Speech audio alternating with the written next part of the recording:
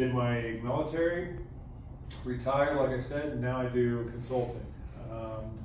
You've probably heard my name throughout the Air Force, probably not in a positive light, because I tend to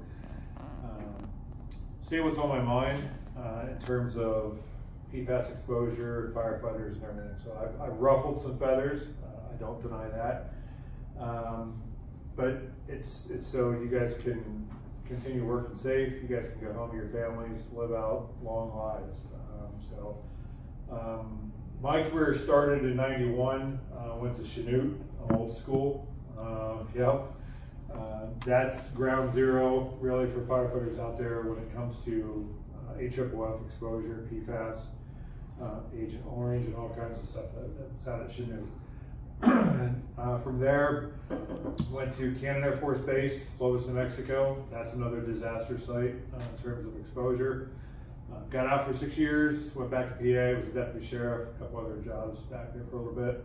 Come back in 2021, went to Davis-Monthan, then Ramstein Air Base, Germany, got picked up as an instructor over at Silver Flag. Then came back to Langley, was there for about a year, deployed to Iraq. They said, hey, you're going to Air Combat Command. I said, no, I'm not. Had no choice. They sent me up to ACC, was there for 10 years, flew under the radar. Worked for Randy Cartachia, did a lot of great things there, and like I said, then I retired, worked at the Pentagon for about 6 months, if that, before the contract ran out for Air Force Fire.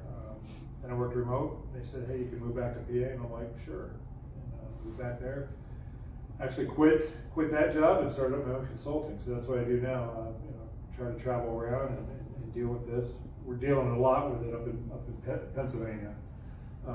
They're making some changes up there. So I'm also a state fire instructor up in Pennsylvania. I'm on the new NFPA 1010 committee. So the firefighter qualifications, you're going to see some changes with that. On the IFSTA committee for the new support personnel. So you'll see that come out as well. That's going to be part of 1010. So some things are changing. I'm glad to be part of it. Just glad to be able to get back to what the military has given me in the fire service. So, we're going to burn through some slides here. This is, like I said, it's about a 4-hour presentation. I don't want to bore you guys. I do appreciate some back and forth. So if you see something, question, feel free to stop me. Say, hey, stop rambling on. I got a question about this, and we'll just have a discussion about PFAS and stuff. So, legal disclaimer. I've had to put this in my slides. I'm not an attorney. I can't give any legal advice. So whatever you see in here is my opinions based on information that I've received and validated through my channels and everything like that. So just don't sue me. So we'll go through the 5 whys. So we talk about PFAS. How big of a problem do you guys think PFAS is? No idea. Probably no idea. What we can imagine. No idea. Bigger than you can imagine. Mm-hmm. Okay, that's a fair answer. We look at this map. This is the presumptive contamination sites. So as you see, the red is industrial facilities. It's predominantly in the east and the Mid-Atlantic, Midwest areas on that. We look at the blue military sites. They're estimating 3,493 military sites, and that's active and former. So you look at Chanute, like I said, that's a former site. We know it's there, it's not suspected, but if you hear what the DoD is saying right now, they're estimating about 700 locations, but they're only saying it in the United States. They're not talking about overseas yet. Once you start, and these maps are just with the US obviously. Once you go on a global scale, this stuff's everywhere. Just looking around this room, this carpeting has PFAS in it, your uniforms have PFAS in it. The TV, the phones, all that stuff has PFAS chemicals in it because there's about 12,000 PFAS chemicals out there. We know of probably a dozen or so in the fire service. So once they start making things, we really don't know what's in there until we do independent testing, and that's expensive.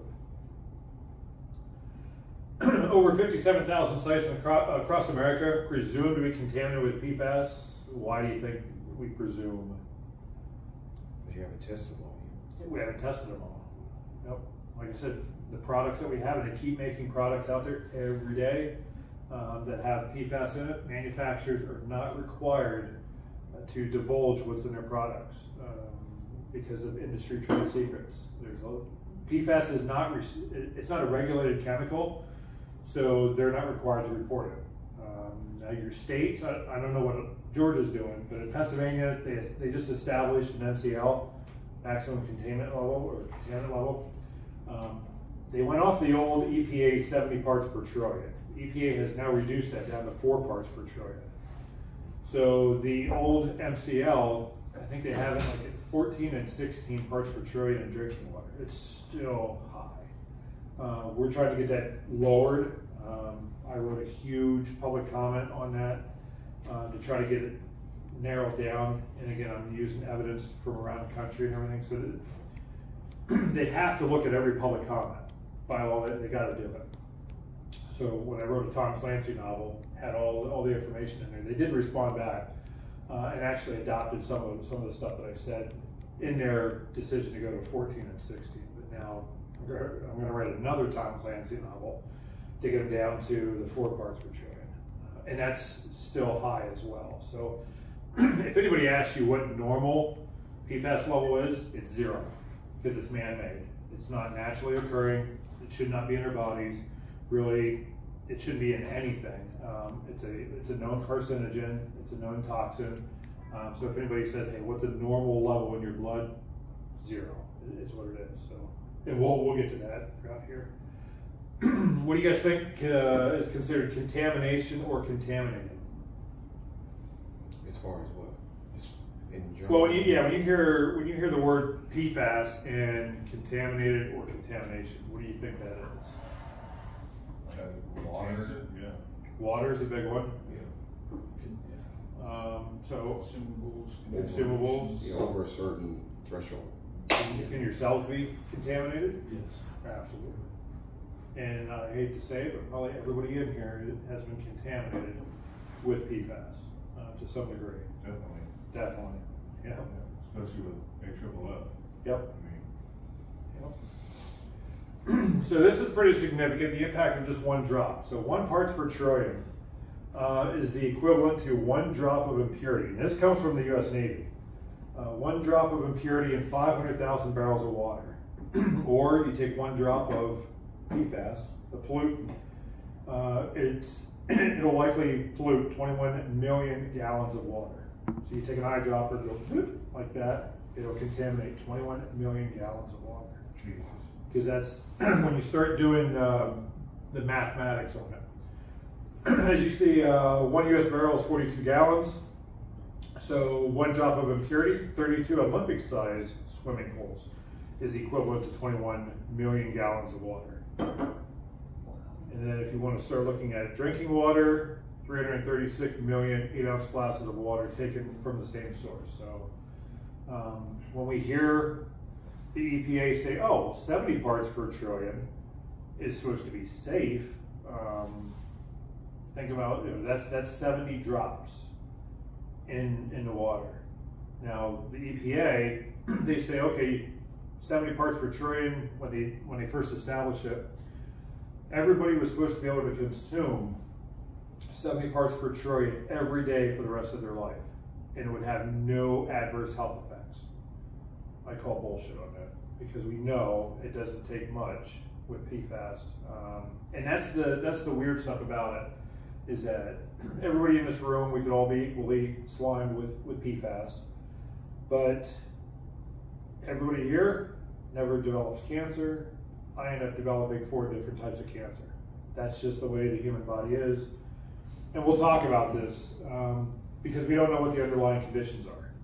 You know, everybody in here probably has an underlying condition you don't know anything about, but because PFAS is an immune suppressant, once your immune system becomes compromised, now that allows those cancer cells that are in our body and other diseases to go ahead and rear their ugly head and say, hey, I'm going to attack your liver, I'm going to attack your kidneys, I'm going to attack your thyroids.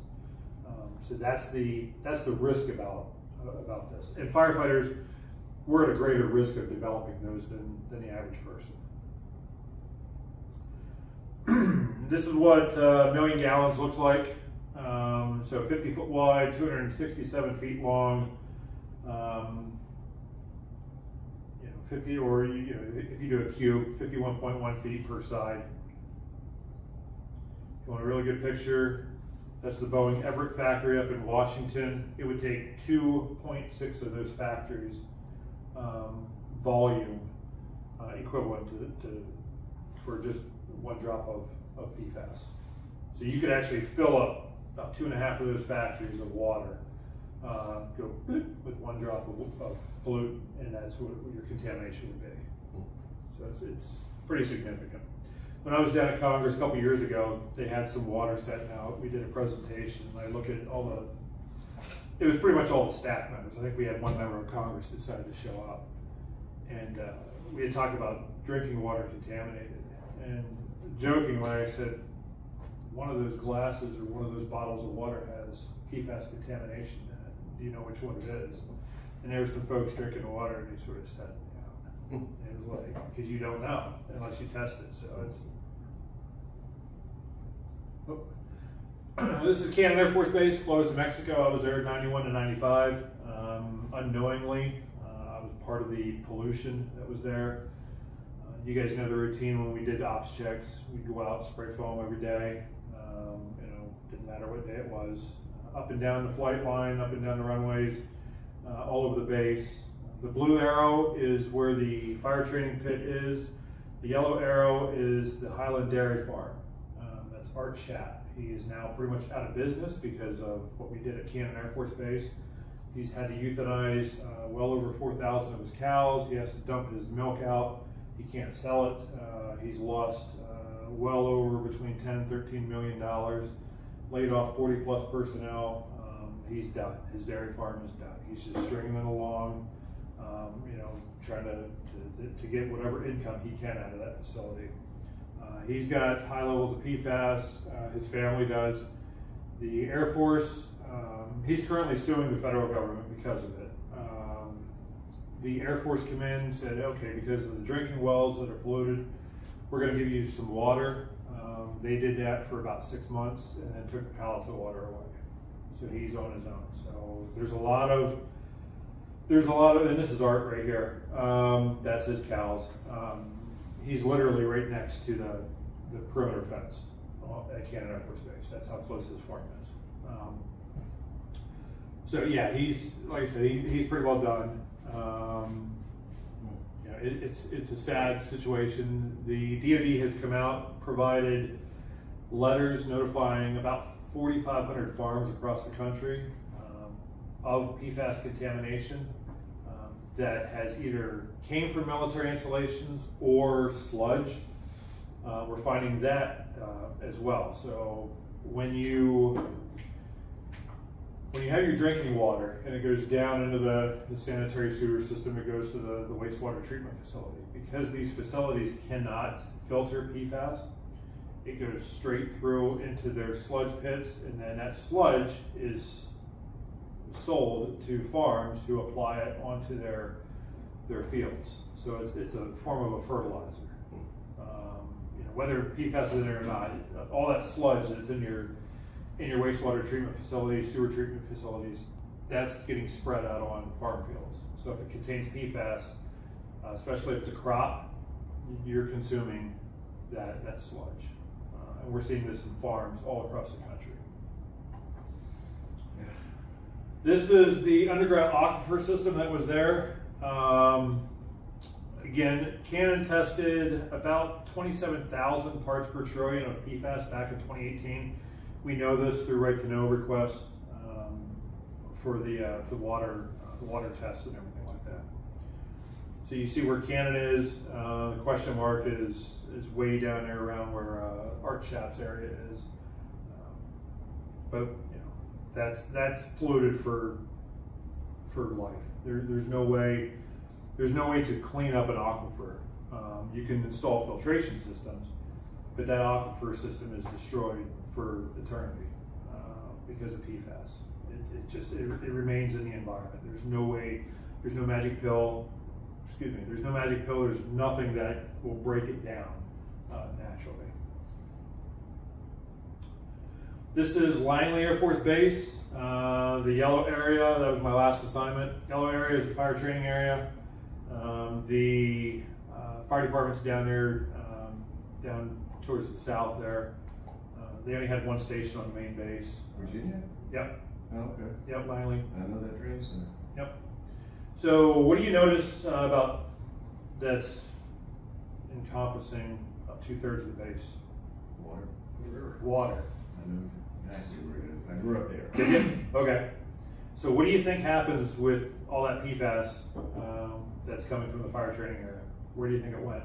Right in the water. Right into the water. So any given day, I could sit there in the shore and watch guys dropping crab pots, fishing, and where do you think that seafood went? He knows. Mm-hmm. Right down to a local seafood market. So now you got consumers down there unknowingly consuming PFAS-laced seafood. Never thought about that. And to date, despite my repeated interviews with local news stations down there, the base has not, and I'm not here slamming the military, just state the facts, the base has not said anything about the PFAS contamination there. So, how bad are some military installations? Well, these are the top 5 that have over 1 million parts per trillion of contamination. Now, the old England Air Force Base in Louisiana, that's the winner. 20 million parts per trillion of PFAS contamination. That former site is now a residential area. It's a industrial area. They basically took that place, redeveloped it into a working civilian community. The airport is still active there, but there's 20.7 million parts per trillion of contamination. Langley, 2.2. I was there for 10 years, not one person said, hey, there's a lot of contamination here. Until we found the test results.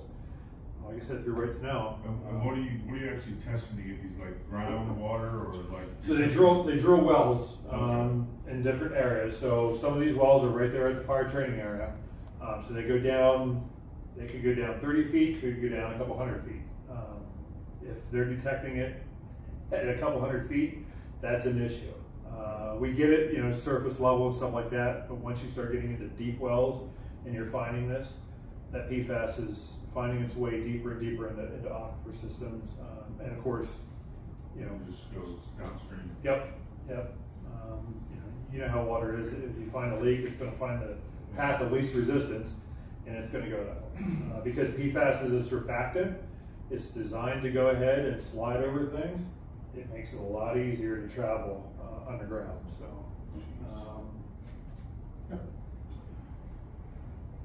So what's interesting, the second one, Naval Weapons Station, China Lake. What's unique about that place, other than it's a weapons test station? You guys probably haven't heard of this. This is where they're currently, or have recently tested, the 6 new fluorine-free foams for the fire service and the military. They went out to China Lake. Why, I don't know, but there's already 8 million parts per trillion of contamination out there, so now they just spread more foam on top of the contamination. So that's coming down the pipe. You guys will be switching over to a non-fluorinated foam. It was supposed to occur next year. I'm hearing stuff through my channels. The DoD's already looking at putting in 1-year exemptions to that requirement. They want to keep pushing it back because the word that I've heard is that because it's a non-fluorinated foam, it's got a different viscosity, so it may not work in your current apparatus. So they're looking at apparatus manufacturers have actually come back and said, yeah, our systems are designed for AFFF. If you try putting a thicker viscosity in here, it's not going to work. So you're either going to have to replace the truck or retrofit the truck, and some of their apparatus you can't retrofit. So they're like, you're going to be spending millions of dollars on a new truck. And this new foam doesn't have any PFAS in it, right? Supposedly. Supposedly, but every foam has PFAS in it. We've done tests, well, not me, but some of my colleagues, researchers out there, they've done testing and found trace elements of PFAS in it. Again, there's 12,000 PFAS chemicals out there. So, what we've also found is, because it's a non-fluorinated foam, depending on the fuels that you have, and I dealt with this with the European community last year, had some discussions with them. The fuel manufacturers were pushing back. They want to keep AFFF because it's an all-inclusive. It's a one and done foam. If you go to a non-fluorinated foam, this foam may only work on 3 different types of fuels. This foam will work on 3 other different types of foams. This foam will work on 3 other different types of foams. So you may need to have 3 or more different types of non-fluorinated foam on your facility. And that's why fuel manufacturers are like, we've got all these different types of fuels. You want us to set up different systems for all of this. It's going to be way too costly. AFFF is cheap. It's a one and done. So they're pushing back hard to keep AFFF out there. So that's something to think about. Keep it on your radar as you switch over to these non-fluorinated foams. Not significantly longer, but it does take longer. You need more foam. Your whole system is going to need to be redone. What I've heard, have you guys heard about your switchover yet? No. They're working on it. Yeah, that's all we know. They're working on it. It's supposed to be coming. Because I had another facility, another installation. I won't name who it is. They've got the word down. Instead of the triple rinse, they're only going to do a single rinse. We already know the triple rinse doesn't work because there's still foam stuck in the tanks. They go to a single rinse, it's going to leave a lot of foam left over. Plus, it doesn't clean out the piping. You're only draining the tank. So think about all that residual C6 foam it's already in the system. Unless you flush that out, if you put a different type of foam in and you run it through, now you've mixed non-fluorinated foam with fluorinated foam. And I've always said, if I was that non-fluorinated foam manufacturer, I'd be pushing back, because if somebody decides to test it, they're going to come back to that non-fluorinated foam manufacturer and say, hey, your stuff has PFAS in it. So they're going to be like, no, it doesn't. Your truck is contaminated. And then on the other thing too is that you guys probably haven't been really, well, you haven't for the past couple of years, used foam for exercises. So think about all those new guys coming through tech school that have never experienced how to use properly applied foam. We're going to be out there spraying this stuff all over the place. You're going to be going through a lot of the non-fluorinated foam just to get your tactics down. So that's going to be another issue. PFAS is the problem. Who are the problem solvers and the solution creators? Great question. Not the manufacturers. Not the manufacturers. That's why they're currently getting sued by everybody. So, incident commander, chiefs, are you guys the problem solvers, solution providers? We just try to keep exposure to them. That's all you can do right now. Yep. EMS. Why should they be concerned about PFAS contamination? Well, if you're dealing with a patient that's contaminated. Patient's contaminated, it's in everything. Underlying conditions. So they sort of got to get spun up on PFAS. So if somebody starts exhibiting different signs and symptoms, they can start asking questions. What are the signs and symptoms? You really don't see anything externally. It's more internal, and that's through lab testing, X-rays, all that stuff is where you're going to see that. I mean, when you really think about it, it could be resistance to simple medical treatment. Mm-hmm. It could resist antibiotics. It could resist, because we don't know. Right. Yeah. So every treatment that could be normal, if you have PFAS exposure in your body, or the level of PFAS in your body, we have it. It could interact me differently than it interacts with him with the same illness. Absolutely. Yeah. Absolutely. Immune intensifier, immune suppressor. Yeah. And that's what we're seeing with the immune suppressant is how do you react to vaccines?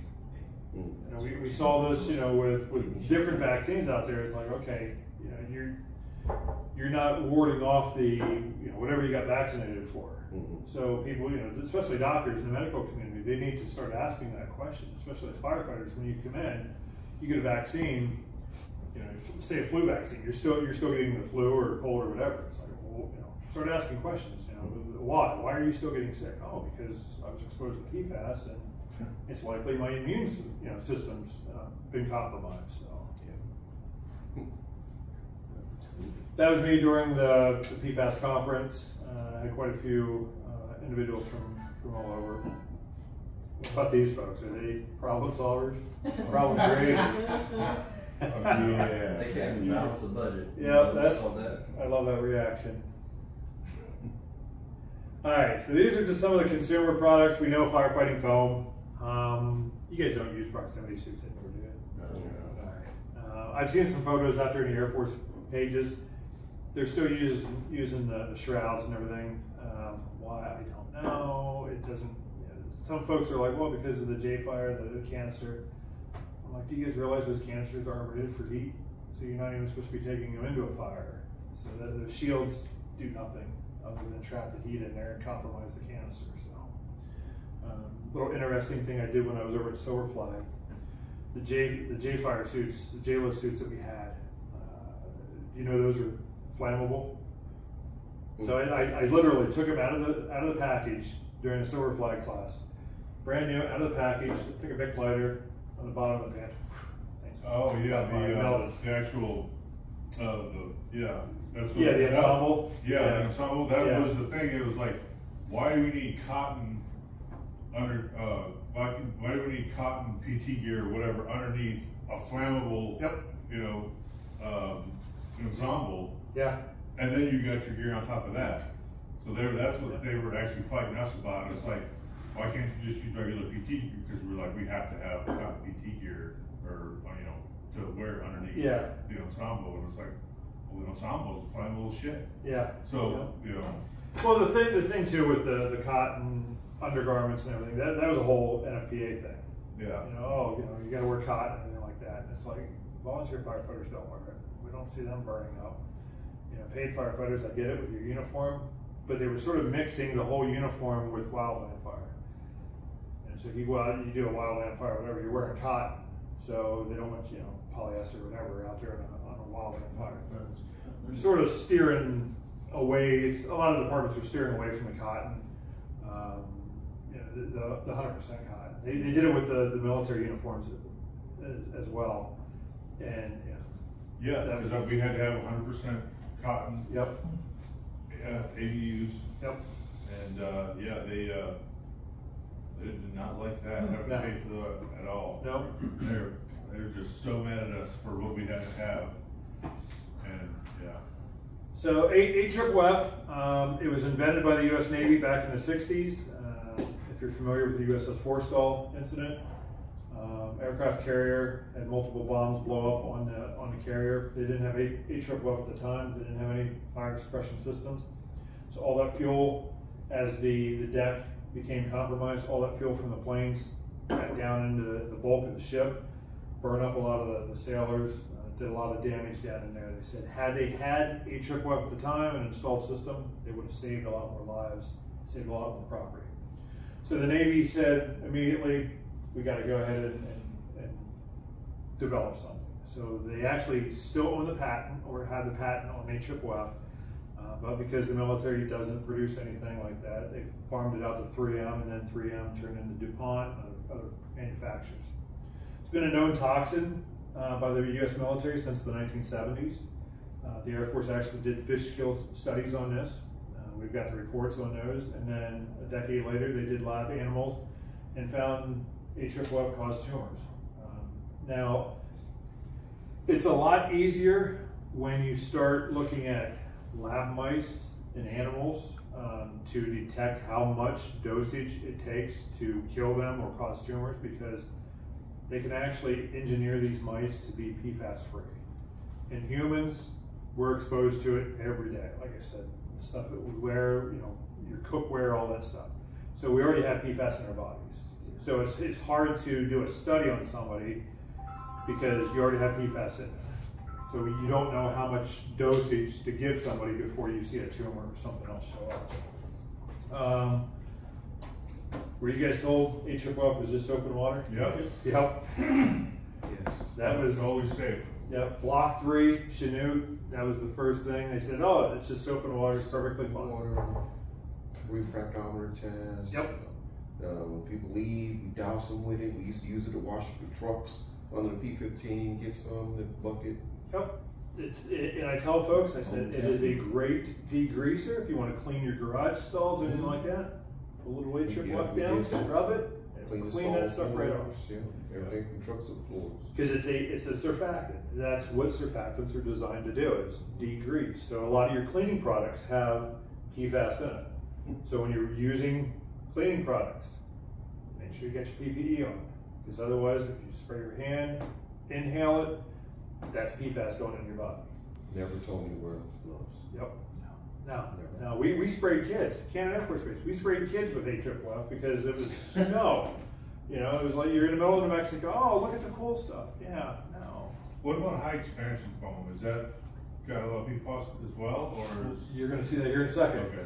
So it contains toxic ingredients, and it's funny because on my LinkedIn, gentleman that works with high expansion foam, I think he's part of the manufacturing. He came back and he said, "Oh, it's a detergent." That's how it's what I heard listed. too. Yeah, it's like soap. That's what they do. Yeah, That's well, where they go. until you see the little block down there, unknown toxic ingredients. This is what's currently in Air Force aircraft hangars. Ansel JetX 2% high expansion foam. Unless you guys have drained it from your system. Yeah, we're out. We don't have it. But I got a picture of me walking through it Okay. after I Yeah. So you were probably exposed to this. And then 39.298% ingredients of unknown toxicity. Again, manufacturers are not required to divulge that because industry trade secrets. Well, I think they pretty much are killing that everywhere because it's like put out no fires and killed 13 people. So I think they're really getting rid of. Well, what I heard was high expensive foam was getting. It is. They're getting rid of it everywhere. Basically. They are. So here's something interesting. Over the past 15 years, 84 mishaps, because you know the military doesn't have accidents, they have mishaps, right? So there was only 84 reported, 120 aircraft damage, 1 fatality, and that was the guy down in Florida, the contractor that decided to come off the catwalk, come down the elevator, walked out into the foam, got lost. Can't breathe. Yeah. Yep, had a heart attack. 21 persons injured. The only aircraft fuel-related fire in the past 32 years was extinguished using water deluge systems. HFOF system never saved an aircraft. Yeah. It could have damaged more aircraft than it did save them. Yeah, because it gets in all the Yep. all the spots. Yeah. So what the DoD is currently doing now, there's a new floor system. It's manufactured in Texas. I went down, they actually invited me down to take a look at it. It's a great system. So it captures all of this fuel, puts it, and it has a water mist. So once it gets in there, it detects it. Once that pump kicks on, the water mist kicks in, it shoves all that fuel into a self-contained system, even if it's on fire. It'll take this running fuel that's on fire, collect it, extinguish it, put it into a self-contained system, and that fire was out. They did a small test fire. Fire was out in a minute 30 seconds before the fire department could even show up. But that's if you have. That's fuel only. That's fuel only. So that's if you get an aircraft that's in a hangar that's leaking fuel and is on fire. That's not saying the aircraft is going to be out. Aircraft's still going to be on fire, but that running fuel, it's a means to collect it. Somehow they convinced the DoD to go to this system. They're installing it in different hangars around the country. NFPA has picked up on it. So now instead of a installed high expansion foam system, you can use this in-floor system. And it's designed that it can either go on top of your current concrete pad, or if you want, you can chunk it out and have it flat. So you're not driving it. It's just a short little ramp up on top. A lot of helicopter bases are switching over to it now. Cool system. But like I said, if the aircraft or platform's on fire, you still got to show up. From what I've heard, all aircraft hangars within the Air Force are shut down or either going to this system. You can't use AFFF anymore. The only one that can, what I heard, is Air Force One. Those hangars that can use AFFF. They don't trust that force system yet. So here's the fluorine-free firefighting foams. Like I said, they're going to replace the legacy. They've been around for about 20 years. So why the Air Force decided they want to test a new fluorine-free foam? There's stuff already out there, but they did change the mil spec, I think, to accommodate some of these foams. They're considered safer, but they're really not. They're just as equally dangerous to firefighters. Most AFFF was no longer manufactured with PFOA and PFAS. It's replaced with Gen X or some other man-made chemicals. So we know for a fact that PFHXS is a replacement to PFOA. So while manufacturers are saying, hey, we no longer put PFOA in our product. Okay, what did you put in there? Oh, PFHXS or Gen X or something else. How toxic is that? We don't know. We're still doing the testing. Oh, really? So that they don't even know if that's even going to be better Or worse. or Well, it's, yeah. or I mean, It's, again, what's the normal PFAS level? 0. 0. So anything above 0 is considered harmful to the human body. So it's, these manufacturers will say, oh yeah, this, Well, it's not a PFAS, but it's a different chemical, and then it might do the same thing, basically. Yep. So this is something interesting as well. Some green fluorine-free firefighting foams are still considered toxic. Now, when I say green, there's Green Screen that has come out and done independent testing. It's a third-party company. They test these foams and they say, okay, these foams don't contain PFAS, PFOA. They're green. They're safe for the environment.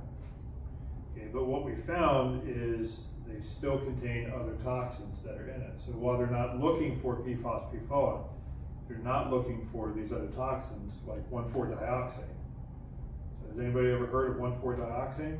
No.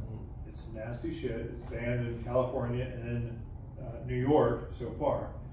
It's a likely human carcinogen, and we know it was in there because on the 2021 NDAA by National Foam, it was there. But somebody made a phone call to National Foam and said, hey, why does your product have 1,4-dioxane? Because it's banned in California. Oh shit, we got to take that out. So the following year, the safety data sheet, it magically disappeared. Is the product still in there? Very likely. But again, this is the whole time when So you have to test for it to see if it's you got to test for it. So as the transition to a safer foams became more and more prominent, they're like, oh, we got to take that out because that could be an influence to us getting a foam contract. So probably no matter what we get, it's still going to be toxic. Yes, because even the non-fluorinated foams, they have detected trace amounts of PFAS in it. Not a lot, but it's still there. So if it's, I look at it this way: if it's a man-made product, it's harmful. Should we go back to protein foams, fish heads, guts? Just because it stinks, but it's natural. Yep, it worked. Fluorine-free foams, they don't produce the same barrier film as AFFF. Blanket of bubbles above the fuel requires more, like I said earlier. It's a denser foam blanket. May require the apparatus to be reconfigured. Again, that viscosity. We've talked to some manufacturers. They're like, yeah, this stuff's not going to work. Training, like I said, it's going to take a while for folks to get used to it. It's not a plug and play. Don't expect to go out there, light up the pit, and apply it and think it's going to be the same. Well, they probably won't let us use it either. They very well may not. They very well may not. And again, that industry trade secrets, and I've actually seen that on some of their products and safety data sheets. They list right on there, due to industry trade secrets. They won't divulge anything. you guys know about the mutual aid agreements, right? This was for, these slides were for folks that weren't familiar with it. So this mutual aid agreement came out not too long after I retired. This was being developed while I was still down at ACC. Shaw Air Force Base had a tanker fire just outside, not too far from their site. They took some foam out. Big concern was if Shaw provided the foam, who's responsible for the cleanup? So they developed these mutual aid agreements to say, hey, we'll gladly give you the foam as long as you sign these agreements, exempting us from any liability and everything. So we'll give you the foam. Now you're responsible, local fire department, for the cleanup. Air Force is not. So I had going through that right now with Cobb County. Okay. Their lawyers are looking at over going. Yep.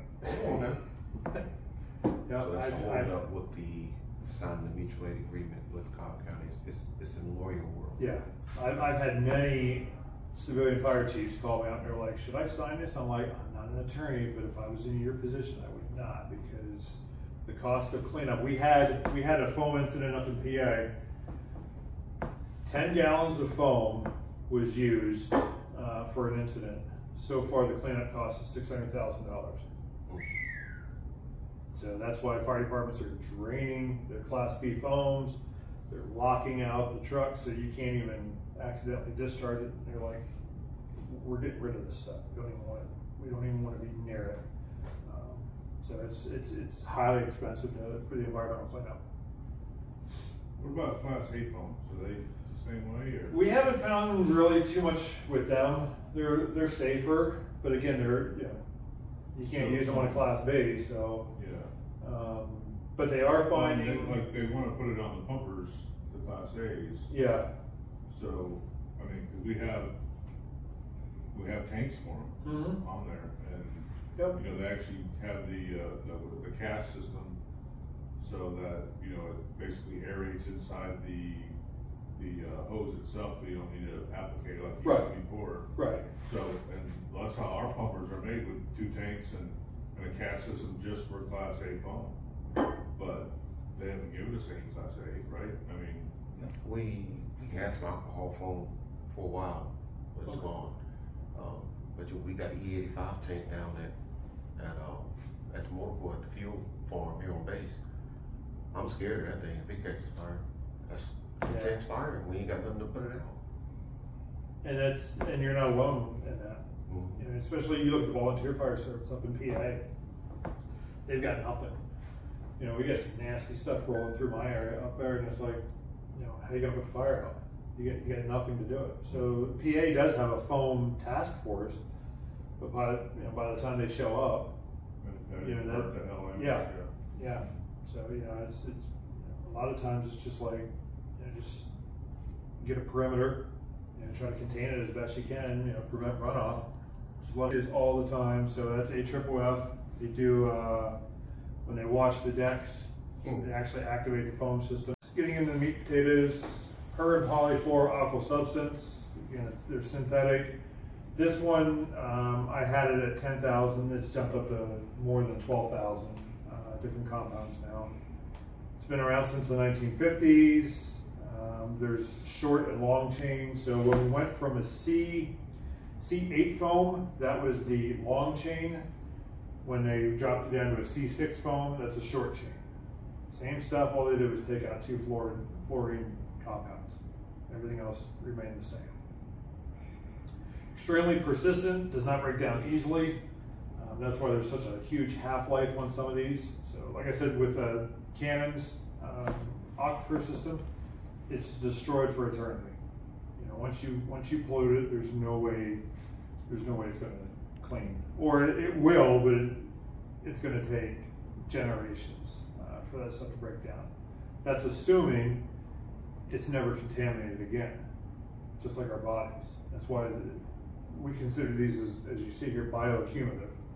That every exposure, it builds up in your body because your body is not getting rid of it fast enough. Mice and lab animals, we can see it's not so much bioaccumulative because they're constantly urinating and defecating. more than what humans would do. So they're ridding their body faster of these toxins than what we do. Persistence, that's just the So that's just another way to say drink a lot of water all the time. Well, that doesn't even really flush it because your water's, except in your case. Except my water. Yeah. Water still contains PFAS in there. And if you drink too much water, then you run the risk of, dying from that. So it's, yeah, but I mean, just like, it would like if you're trying to flush something, drink more water and your body will flush faster. More than likely. If your body's not compromised. Yeah.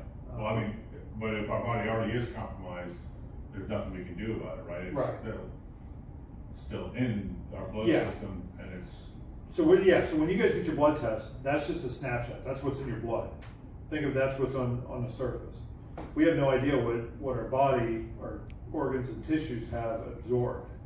So for me, like my PFAS levels are 22.8, 22,800 parts per trillion. That's 30 years after Chinook. So it's been in there. I'll literally die with PFAS in my body.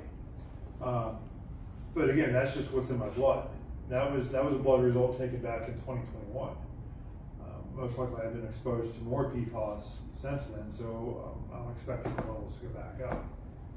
So that's your blood level. That's my blood serum level. So if they do like a biopsy, have they done that before? No, not yet. No, not okay. yet. There's really nobody doing that unless you demand it. So if you know you're a high risk and you have high levels, you could probably request it and say, hey, give me a biopsy of my liver. Let me see how much PFAS is in my liver. They could probably do it. It's expensive. What would it even accomplish though, really? It would just show how much PFAS is in your liver, how much your liver has absorbed. We just had that test this year. And so if it's a high level, then you're more likely for a cancer. You're high risk. Yeah. But again, you could right now I'm cancer free. I haven't been diagnosed with any type of cancer, even though I got 22,800 parts per trillion in my body. That doesn't say tomorrow. Yeah. My doc said, hey, we noticed something on your latest lab or something. Boom, now you got cancer. Yeah. So, but because cancer doesn't show up, come knocking. Hey, I'm here. It takes 20, 30, 40, 50 years for it to show up, and that's assuming you go to the doctor. Now, a lot of folks aren't going to the doctor to do that. So this half-life, again, you probably heard of half-life, nuclear stuff. Everything has a half-life to it. So when it comes to PFAS, or PFAS, you're looking at about 41 years in soil, 5 years, a little less than 5 years in the blood serum. So if you take, whatever amounts you have in 5 years, it should drop in half. If you're not re-exposed. Every time you get re-exposed, that half-life clock resets itself because it's bioaccumulative. That's depressing. It is. I'm not here to depress anybody. This is what leadership in the DoD, and especially in the medical communities, needs to be talking about. And they're not. So that's why I'm going. Hopefully, I go to the conference today. It's going to cost a lot of money to a lot of people, and that's probably why they're. Yeah. So this typical graphic shows you where sources are, how it gets into the water, gets into the fish, gets into the groundwater. This was New Jersey's graphic. Pretty much every state has adopted the same graphic. So that bioaccumulative, again, they're considered forever chemicals. That's what the science community has deemed it because they're there forever because of the long half-life. So again, mine was 22.8 nanogram per milliliter. So when you get your blood test, it's going to be in that decimal. So it's nanogram per milliliter. So if you just take that number, multiply it by 1,000, that gives you your parts per trillion. So for me, if I'm never exposed again, it'll take 62.4 years for that PFAS to get down below the EPA's acceptable daily intake of 4 parts per trillion. Because they just dropped it from 70 to 4. parts per trillion. That's still too high because it should be 0, but that's what the EPA. Yeah, the EPA is saying, okay, Kev, you can consume 4 parts per trillion every day by drinking 2 liters of water every day for the rest of your life, and you should not have any adverse effects. And again, that's bullshit. We know it is. So. But they base it off of a 154-pound male. Again, 2 liters of water every day. That's what they should have. So they looked at that 70 parts per trillion and said, our numbers are a little high. We may have not calculated this right, so let's throttle it back to 4. So now they'll do some studies and see if 4 is the right number, and then they'll find out most likely it's still too high, and then they'll throttle it back even more. So. Just a graphic of fish. So as you see, the fish is at the bottom. They're not contaminated. The more and more they consume, they float to the top, turn over, and die. So these are the most common PFAS compounds that are out there. I'm not going to read the scientific name, but there's the acronyms. You guys are probably getting tested for about a dozen PFAS compounds now. Yes? Was it 5 on the 10? list? 5 on the list. 5 on the list? It wasn't 10, it was 5. Okay, so you're getting the old test. It's new to us. Okay. First time they did the test, it was just a generic, do you have PFAS in your system? And everybody came below whatever the threshold was. This one was more specific and targeted. Was it 4 or 5 different? I left mine at home. But I'm like at 23.8, whatever the overall score. Yeah. Well, it was 8 points and whatever. And I do have prostate cancer, so. Okay, that was the original. They've now upgraded to adding a few more. The PFAS is one. There's a second, the last one is here. Fluorinated. This one's not on your list. Don't even ask me to say these words. This one's an N-PFOS is the initials on it. Okay. And then Because they've done different ways of doing their testing as well. First it was linear, and then branched, and then they have a total. They take the 2, merge them together, and they say, here's what your total PFAS is. Mm-hmm. Yeah, we got a total number. It's just a combination of all the different PFASs. Yeah. And then they just add it all together and say, this is what your my total percentage is is. 20. Okay. So this is the C8 PFOA long chain. As you see, this is just the chemical makeup of it. You have all these little carbon chains and then your fluorine chains. So when you go from a C8 to a C6, all they're doing is removing 2 carbons, not 2 fluorines. I misspoke earlier. So they're just removing 2 carbon from there. These are some of the fast facts on there where you find it: Teflon, Gore-Tex, cosmetics, grease paints, adhesive, firefighter turnout gear. Now with your turnout gear, manufacturers are saying, hey, we no longer have PFAS and PFOA. So what they were doing is they were applying it to the outer shell and to the thermal liner. They were actually spray coating it on there, these surfactants. They're no longer doing that, or claiming they're no longer doing it. When did they stop doing that? Some have claimed 2 years ago, some have claimed last year. Okay, so our gear is still bad. Yeah. So if you got gear that's 10 years, less than 10 years for manufacture, you have it. You're going to have it no matter what, because the moisture barrier has PFAS in it. Because guess who makes your moisture barrier? Gore-Tex. Yeah. Gore-Tex does. So there is a manufacturer out there that has designed a moisture barrier. The way Gore does it, it's on the outer portion of that moisture barrier, of the sandwich that they made. This other manufacturer has claimed they've sandwiched it. So they've got 2 non-PFAS layers and then the PFAS layer in between. They said they couldn't make it without PFAS, but they sandwiched it to try to prevent that PFAS from getting to you. And they're coming up with all these, these excuses as to why their product is so much better, but it's still there. I had the opportunity in 2007, right after I got to Langley. Who was it? Globe Manufacturing. Took a bunch of us on a tour. We actually came down here to Atlanta, went and toured the Tenkate facilities, and then they flew us up to Pittsfield, New Hampshire, up to the manufacturing site, which is probably smaller than what your fire station is. When we came down here to Tenkate, they took us from the raw fiber. We watched it go from the raw fiber all the way to where they wove the fabric. What was interesting at the raw fiber facility was there was bales in black bags. And we weren't allowed to take any cameras in with us. And I'm like, what's in the black bags? And they're like, oh, it's the raw fiber, but it has Kevlar mixed in with it.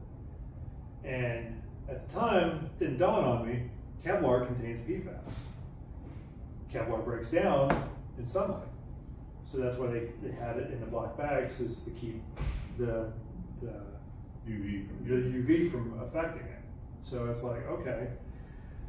So then we get over, they take everything, the fabric, then we get over to the dyeing facility. So if you pick a color or whatever, if you want pink turnout gear, they put it in these huge vats, these washing machines. Throw the pink dye in there, tumble it around, now you have pink turnout gear. Everything comes out, everything originally is like the tan colored gear. And whatever color you want, then they add everything to it. It doesn't do anything to the gear, it's just a dye. It's supposed to be a high heat resistant dye. What we found out was, through research, that's where they were applying the PFAS, all the surfactants. They put the gear in there and they would soak it. So instead of spraying it, they were soaking it. So that was all your surfactants. So as we're walking through this facility, we didn't know it at the time, they were putting all this PFAS on there. So it's like, oh, that's interesting. So, but now, a lot of the manufacturers have come out and said, hey, we stopped applying it to the outer shell and the thermal liner, but it's still a moisture barrier, so you're still going to get exposed to it. This is PFHXA, and stain-resistant fabrics, carpets, food packaging. Again, there's no federal toxicity values for cleanup standards. This is Gen X, that's starting to come out now. Firefighting foam, outdoor fabrics, starting to see the similarities here. So what's interesting with this, it's manufactured since 2009 by Chemours. That's a division of DuPont. So DuPont, as you know, got sued for millions again. But what they did is, oh, we got sued, well, let's go ahead and create an offshoot of our company, Chemours. So if anything happens, it's the offshoot, it's not DuPont. It's still an umbrella company, but Chemours was the manufacturer. That's what these manufacturers do. They create these different branches, try to eliminate themselves from liability, but yeah, they're still sue that company into nothing and they just let them die. Here's PFAS Legacy, Scotch Guard. So if you've ever sprayed anything with Scotch Guard, you've come in contact with PFAS. Pesticides, that's a big one aside from the other nasty stuff that's in pesticides. Ant bait traps, if you put those around your house, that's got PFAS in it. So that's why don't let your kids gnaw on the ant baits or your pets or anything like that. That's a good policy. Yeah. So what's interesting with PFAS, it's been detected in wildlife. So they did studies up in New England of deer, they found PFAS in it. Why do you think that happened? Water, yep. Contaminants, the vegetation that's up. If you go out in the farm fields, you're eating the vegetation with the sludge that contains PFAS, and now the wild deer have it. Here's the PFHXS, that's a replacement to PFAS. We've also found it's a replacement to PFOA. Again, firefighting foam, repellents. When did they first start using PFAS material? I mean, when did they come up with it? Like what year do you think? 1948's been manufactured So since ever 1948. since 1948, it's been manufactured in multiple. Whatever they decided to use, yeah. Somebody invented PFAS and said, hey, let's put this surfactant in whatever product. So it's been around since. So it's been around since we've all been born. Oh yes. Yeah. Okay. Yep.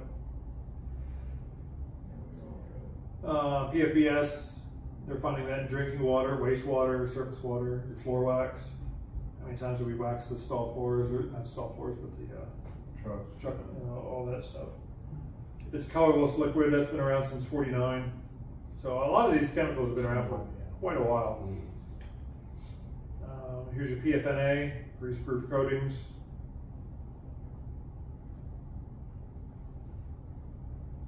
PFHPA, starting to see those numbers come up. That's been around since the 50s. That's fluorine. So are C6 compounds safer than C8? No.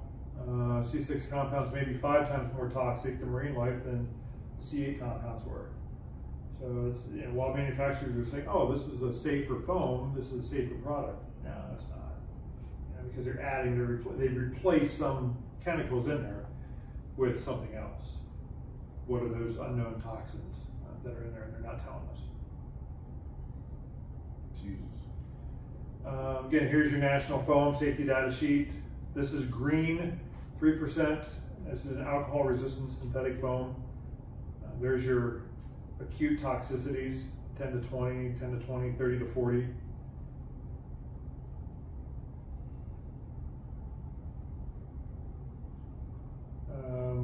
Yeah, there's, like I was saying earlier, exact concentrate withheld due to trade secret. They're not required to tell you. Because if they divulge that, that gives their competition an upper hand. So they're using the legal loopholes to their advantage. Meanwhile, we're all getting exposed to it, we're getting sick. We're paying the price. We're paying the price, yep. They're making billions every day, you know, and we're out here getting sick off their products. Here's the half-lives. So again, that's me, 22,800. Currently 51. If I'm no longer exposed to it, when I reach 113, Are we good? I'll be good to go. You know, I'll be celebrating. I got a question on that. So Yeah. you're at 22, I'm at 20. With all the PFASs around us, you know, in our food, water, clothing, and stuff like that, when will those numbers start deteriorating? I mean, I haven't been exposed to foam in 4 years. You know, Good question. and my number is Right there. 20. Yep, it's right there. So again, that's at 4 parts per trillion, or 0.004 nanogram per milliliter. So that's what the EPA currently says you can be exposed to every day for the rest of your life and no expected health effects. So if you start out with that 22, after 72 years, if you're exposed to it about every 4.8 years, at 72, your levels will go to 0.008. And then after 115 years, then they start stabilizing. So there's going to be a time frame. If you're never re-exposed, it's going to take some time for it to swoop down and decline. But then if you continuously get re-exposed to 4,000 parts per trillion, it'll stabilize. It'll never go below that number. You'll always have that number in your system. So that's why it's considered forever. You're never going to get rid of it unless you're never exposed, and that's the reality is that's never going to Live in happen. the woods for the rest of your life. Well, yeah, but again, wild animals are found in the woods, you know, so it's, you know. So here, if you take that lab mouse that's never been exposed, and you start exposing that mouse, as you see, after about 67 years, they go to 8 parts per trillion, and then about 115 years, it levels out. Off the decks, scrubbing the decks. Hangers, they dump the hangers, clean that out. Why? Because it's a great degreaser, so why not use it? So there you see non-firefighters out there, no PPE. What's interesting is every one of those individuals would not be eligible for the PFAS blood test by the DoD, even though they're exposed. Because if you read the 2020 NDAA, you have to be an individual that's identified as a firefighter per the. All sailors are firefighters. Yeah. Nope. Well, that's why we don't get hazardous duty pay. Yep. They're all trained, yes. They're firefighters, trained, yeah. but your classification has to be, the damage controlman, yes, they would be able to get tested. But these individuals that are tasked to get out there and support, nope. Your fire truck mechanics, you're not firefighters. But yet they deal with foam all the time when they work on the system. Your hangar suppression system technicians, they're not firefighters, but yet they're working on a system that contains foam. They can't get blood tested. We're working to change that as we speak right now. That's like lawsuits coming. Oh, it is. Everywhere. Absolutely it is. Like I said, put this into a laptop, and first 10 pages are just nothing but lawsuits. Yeah. Contact Jerry and Jerry, they're gonna sue the government for everything. So you guys know what high expansion foam is. So the upper left was Marine Corps Air Station Futenma over in Okinawa. That was about a year, 2 years ago. Had a hangar system over there. They brought in a team of Marines. They were in transit. They put them in a hangar, forgot to turn the suppression system off. Infrared system activated because they had a open flame barbecue grill inside the hangar. Marines, they're hungry. Activated the system, about 50, 60,000 gallons of high expansion foam dumped. 35,000 gallons of finished foam found its way off the installation. That was the foam, the bottom right was the foam cloud. Caught on YouTube video going down through the neighborhood. Military base never even notified the locals that, hey, we had a foam activation and it got off the installation.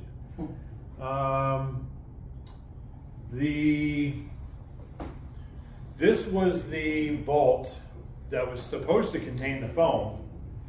Nobody had drained it. They had a lot of rain before that had filled up. Nobody ever drained the vault. So it just pretty much bypassed that vault, got into the local area. Those were all Marines that were tasked to clean up the contaminated soil. There's very few wearing any type of PPE, gloves. So now they have contaminated soil on their hands, their uniforms, their boots. Most likely they took it back to wherever they're staying at and cross-contaminated everything there. So, and they would not be eligible for a blood test either. Typical consumer products, like I said, carpet cleaning, your food packaging. So you go out, stop down at the hotel bar last night, got some fish and chips. He hands me this container. I'm looking at it, I'm like, and I do this everywhere I go. I hate doing it. So I'm looking at the container and you can see the little sheen on the inside of the packaging. And it's fiberboard packaging. Oh, it's PFAS. It's like a waxy coating in there. I'm like, yep. So cosmetics. A lot of women don't realize that your waterproof cosmetics has PFAS in it. Keeps it from coming off. Car seats. They've done studies on these. They found the lower value car seats have higher levels of PFAS than the higher priced car seats do. Is that by intent? Who knows? Non-stick cookware. I see this all the time now. They're putting, non-stick cookware no longer contains PFAS. Okay, what does it contain? Oh, it contains Gen X or PFHXS. But because nobody's looking for that, they're not talking about it. Again, that stain-resistant carpeting. There's the PFHXS. Lowe's and Home Depot claim they stopped selling PFAS lace carpeting, but again, what did they replace PFAS with? There's the car seats. Yeah, car seats under $100 contain either PFAS or some other flame retardant. So that's a big thing. A lot of these flame retardant sprays, waterproof sprays, you put either on your clothing, boots, fabrics that contains PFAS in it. Wow. Yeah.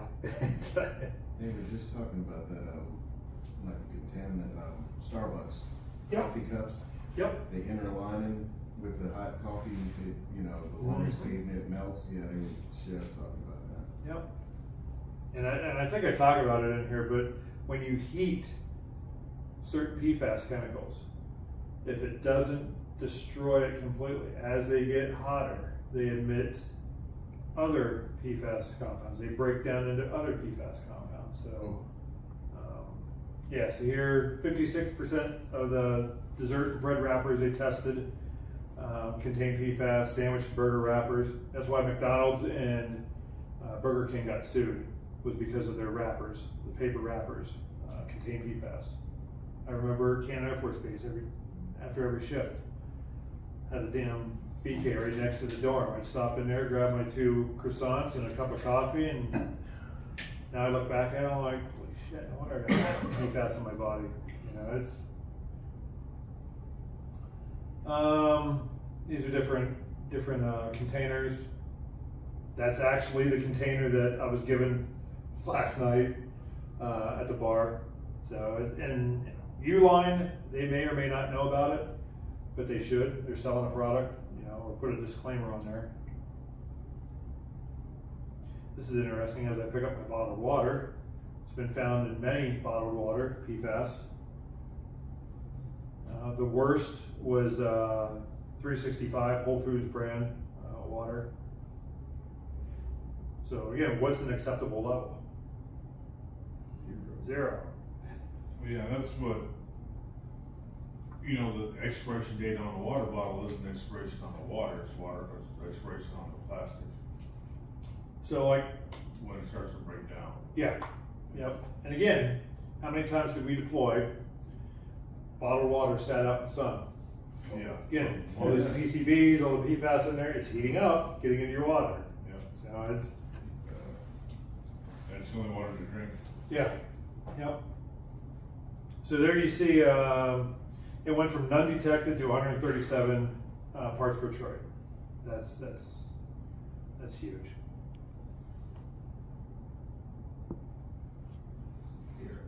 Garden fertilizers, like I talked about before, all the biosolids, the sludge that you get, they're starting to put it into different types of fertilizers. Whether it's industrial, they spread on the farms, or what you get at your Lowe's, Home Depot, or Garden Center.